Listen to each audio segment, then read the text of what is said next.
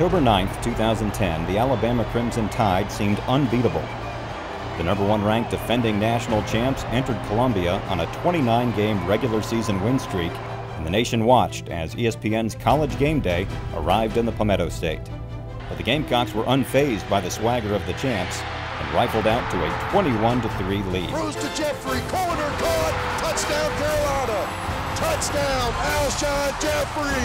After the Tide came within a touchdown of tying the game, the Carolina offense finished strong with the help of one of the greatest catches in Carolina history. Quick setup, down the right side. Caught! Jeffrey, foot race! Can he catch us with one hand? One hand!